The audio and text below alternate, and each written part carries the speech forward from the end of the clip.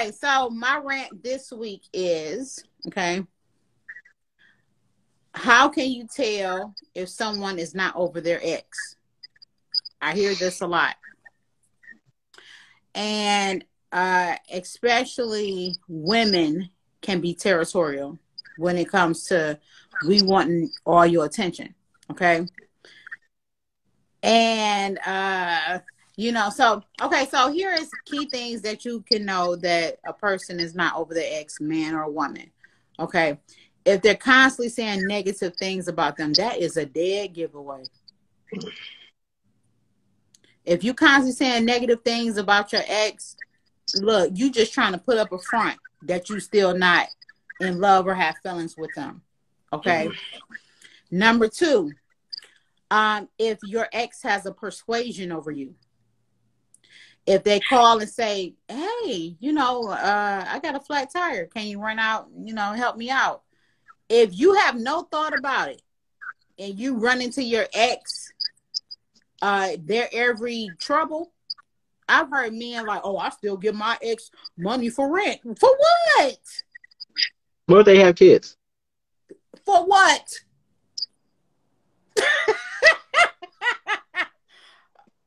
Pay your child support and move on.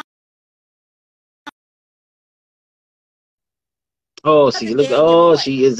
She frozen on me. Okay. Okay, go on. I don't know what's. I'm gonna talk about that. I want to talk about that. Okay. Third. Okay. You going to an event with them and their ex is there. Why they at all the events? They still in the family. Like, hey. No, sir. There was a situation where my friend was dating a guy and they had flew out to Florida. And it was somebody in his family getting married. She said she's sitting there. 3 of his exes was at the marriage. She said, "What the hell is this?"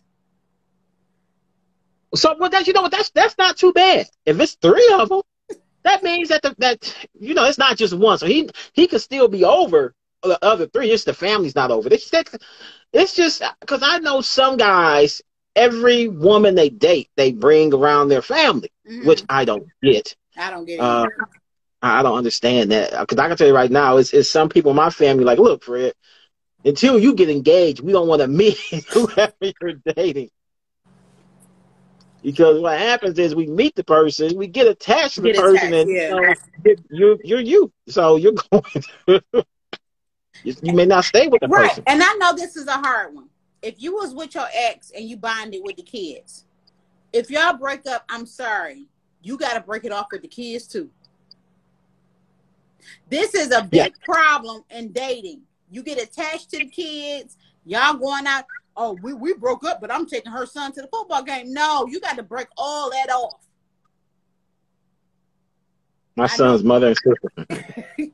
I know how bad it may sound, but you have to literally cut all ties if you know that you're not going to move forward with somebody you was with.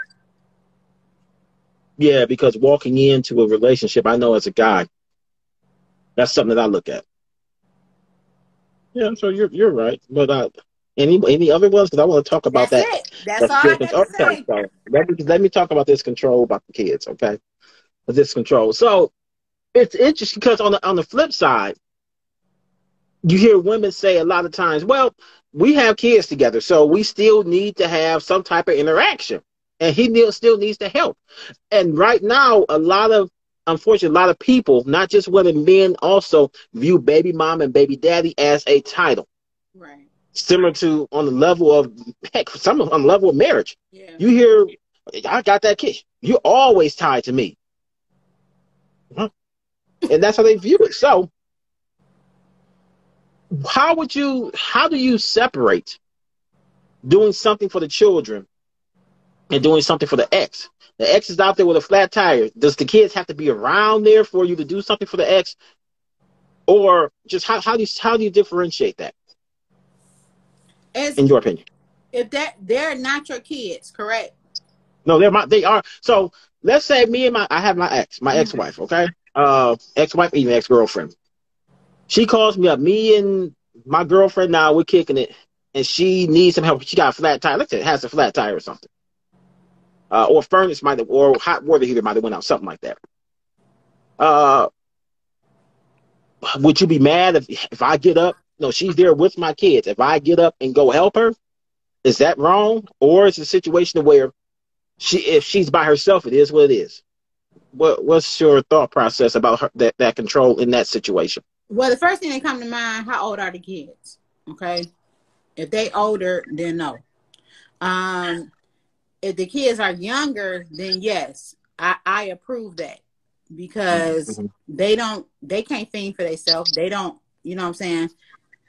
They don't have no options. So yeah, you had kids by her, so go and help. One thing about having younger kids is when a man go help, whether he likes it or not, he's progressing his kids. He needs to look at that, not progressing her. So many times men look at it like, oh, I'm progressing her. No, you got kids by her. You're progressing your kids. You know, so okay. That's the bottom line of that. Or you need to watch who you have kids with. Well,